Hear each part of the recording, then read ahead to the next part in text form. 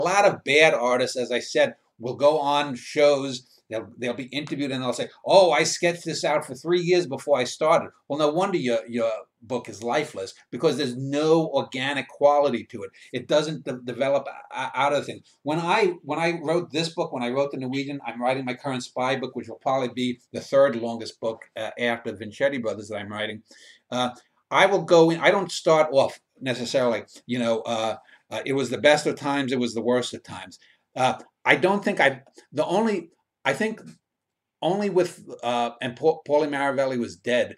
That's the only book that I ever started off that I knew that was the first line. I have a general sense of how I'm going to open a book, but usually I'll go, okay, let me see here. I'm in this chapter. I'm going to talk about something, and I'll start with a big scene, and I'll have because I know the characters so well. I'll start out with a scene, and as Stanley Kubrick said about a film is you just need 5 or 6 big scenes together, and then you can string them together and you have a film. In the same way with novels, when you have the big scenes done, those are what I generally do first. Then I string together the little poetic moments. And so these sinews, these tendons, these ligaments of narrative uh, can be great writing of their own, but they arise out of the big scenes. And those ligaments often are the starts of chapters or the ends of chapters, the beginnings or ends of books.